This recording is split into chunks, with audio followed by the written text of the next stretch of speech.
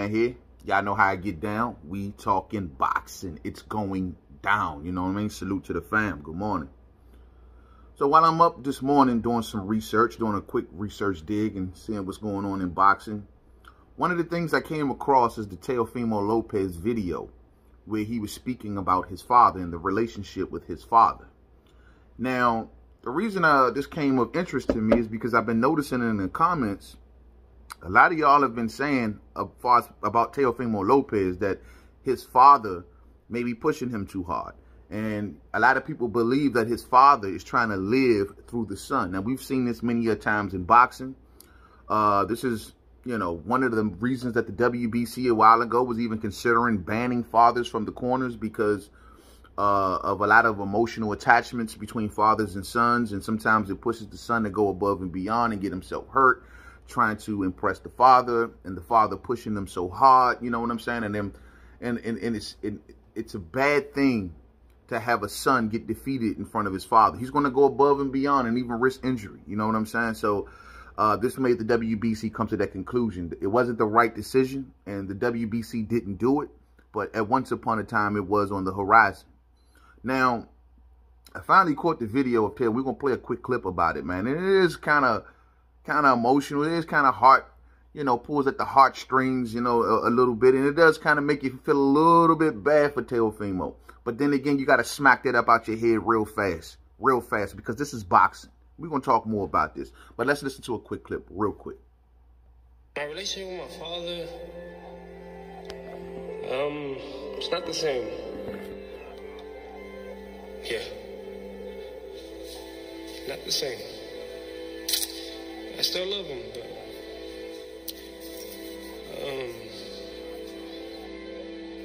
it's not the same. I think that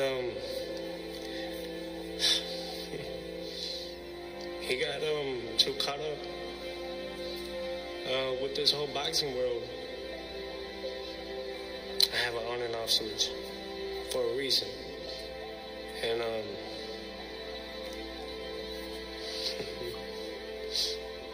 my father, man, I love him to death. Don't get me wrong, but this boxing world, man, you gotta make sacrifices. You gotta make a lot of sacrifices. That's for sure. And I'm hurt. I'm hurt by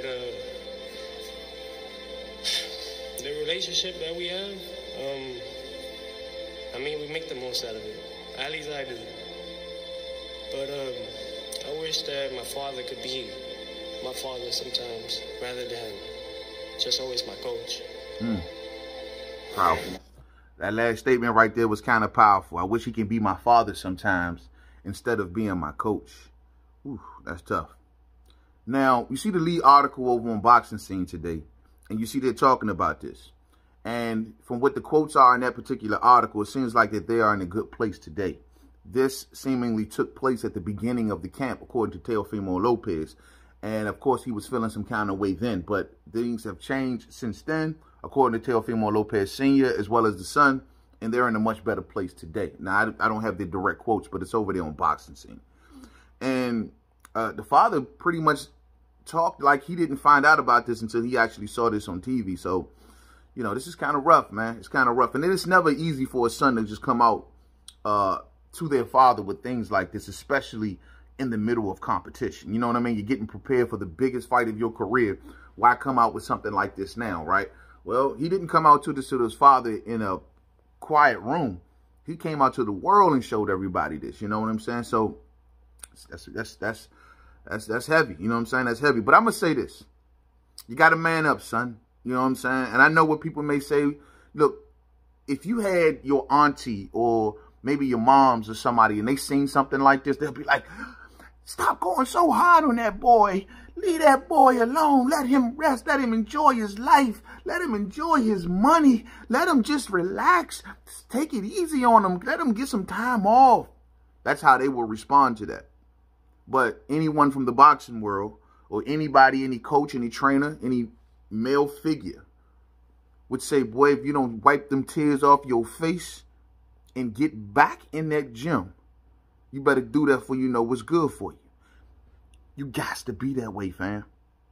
this kid will not be. I'm a believer that you need that figure behind you, pushing you constantly, especially if someone that you respect and you admire in a way, and you want to, you know, impress, like your father.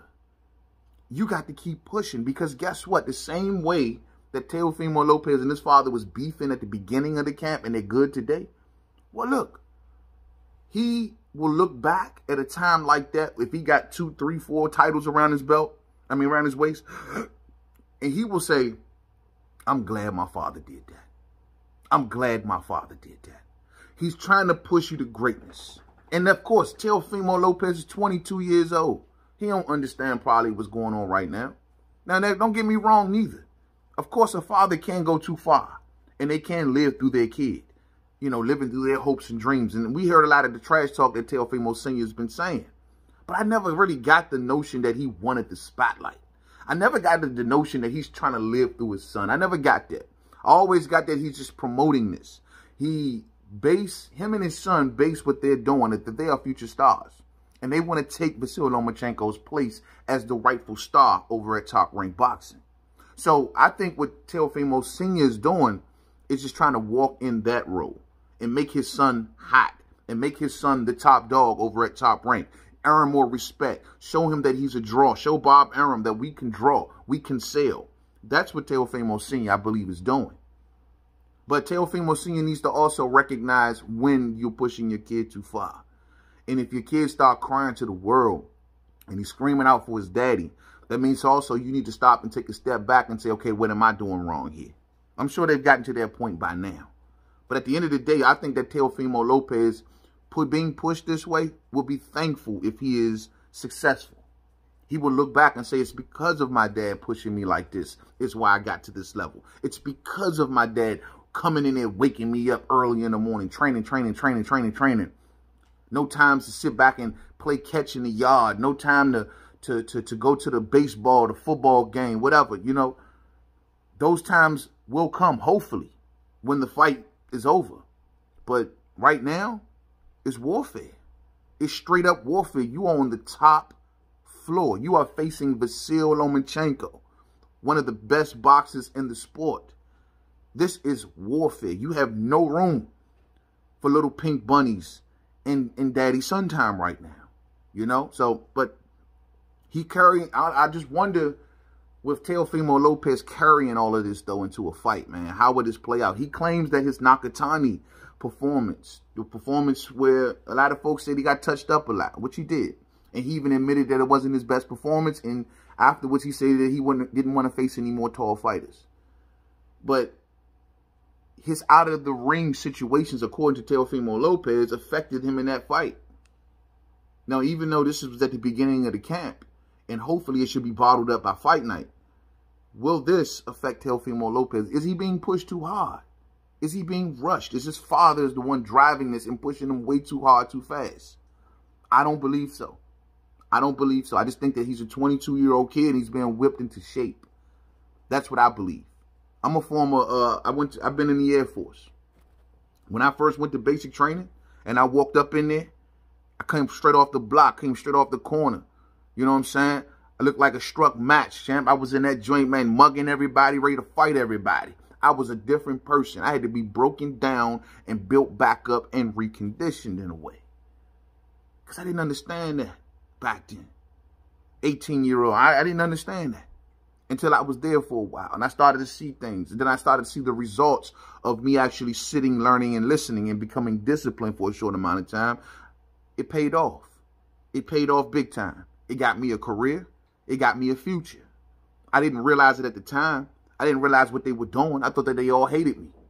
Until I realized on graduation that I want all of these folks who dumped on me, yelled at me, put their hands in my face, get screaming at me. I want them right here front row when they see me walking across the stage to graduate.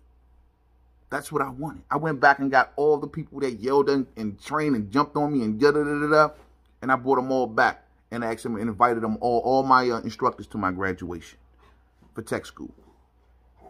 And they came. But if you would have asked me walking through them doors that first night when I arrived in San Antonio, If you would have asked me then that, do I understand what they're going to be doing? Do I want these unknown cats who, I'm straight off the streets. I'm carrying knives, all kind of weapons with me daily. And I ain't never let nobody look at me and say nothing to me wrong.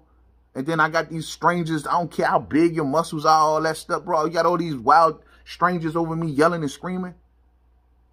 My mindset was totally different. I was ready to swing on first night. But by the time basic training was over, by the time tech school was over, I was a different person. And I started to see all of that had to be done. And that's what I'm hoping happens with Teofimo Lopez. And at this moment, this is not the moment for emotions. This is not even the moment for Teofimo Lopez to dwell on this. But at the end of the day, after this is over, maybe some repairing can be had. But right now is not the place, not the time to have anything like that in your mind going into this fight. Will it affect him? Will it affect him, fam? Lomachenko and his dad seem to be cool. Never seen him have no, family drama play out in the public. Teofimo Lopez has dealt with other family issues, dealing with his wife and his sisters and stuff like that. He got a lot of food on his plate, and he's young. Y'all got to understand, when you're young like that, you're full of emotions. You don't know. You're still trying to find yourself. You're still trying to understand the world. And maybe that's where Teofimo Lopez is at. I only wonder, is he still curious and still searching for something in the middle of the biggest fight of his life? That's what I wonder. We'll see. Fight night will tell. I see y'all real soon. Thumbs up for the fam. Rock the bells for the homie, man. Much love to all of y'all. Everybody in Mainman Mademan's Boxing Forum on Facebook. We will go live soon.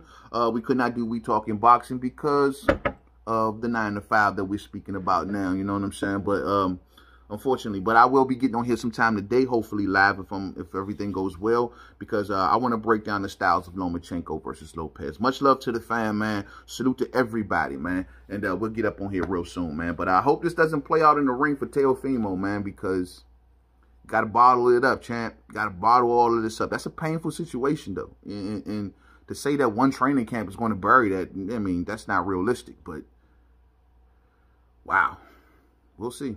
To the next video. Peace out.